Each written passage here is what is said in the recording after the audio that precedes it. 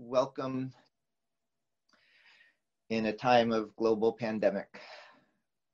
But Fab doesn't wait for anyone.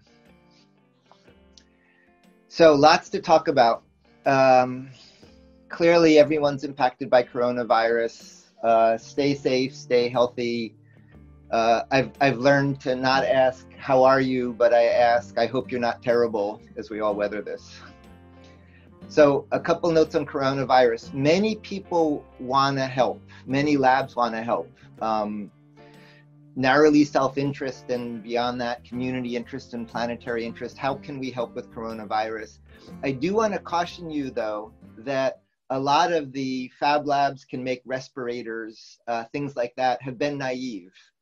You need to be careful about where our help really has an impact on the medical needs. So I reached out and got in touch and eventually found initially the US experts, academic and industrial and respiratory health, and then their international partners. This is a link to a video we did yesterday. It's not a great recording, but it was a conversation with them. They really caution that even if you could make a ventilator, a bad ventilator is worse than no ventilator. And for most of the need, it's not ventilators, it's before the ventilators. And so they cautioned against going all in on making ventilators. There's a bunch of things they really need help with. So one is testing alternate filter media, which really needs looking at nanostructures, so specialized tools.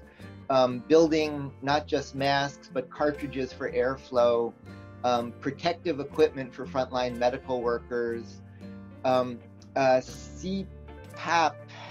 CPAP is used for things like sleep apnea, but with oxygen can help for a wide range of the coronavirus cases. And those look easier to make and are in a more immediate need.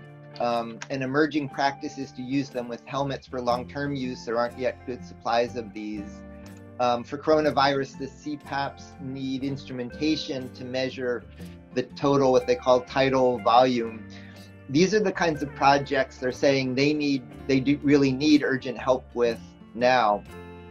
And so one note is I've seen tens of projects and projects with hundreds of people. We really need to coordinate so they're effective.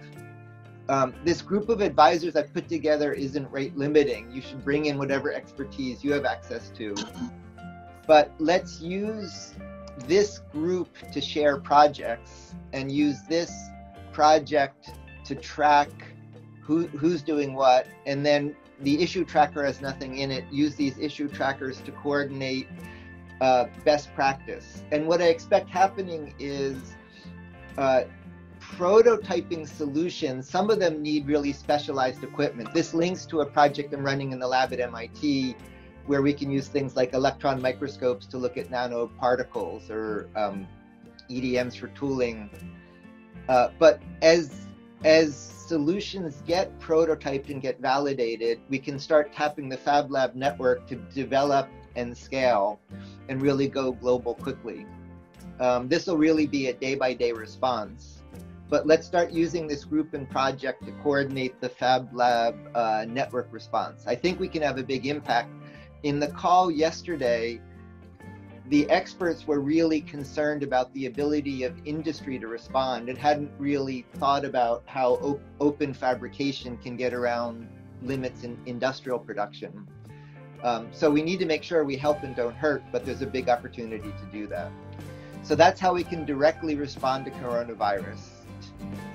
One of my favorite project management statements, this was the IBM manager of the IBM 360, has a great book on project management, and in it he says a pregnancy takes 9 months no matter how many people you assign to it, meaning some tasks just there's the amount of time you need to do and it's not a matter of effort. And so just the point is there's a limit to how many people can do any one task and how often we can meet. We need to progress, and so let's meet as we need, let's pull in people as we need, but work smartly.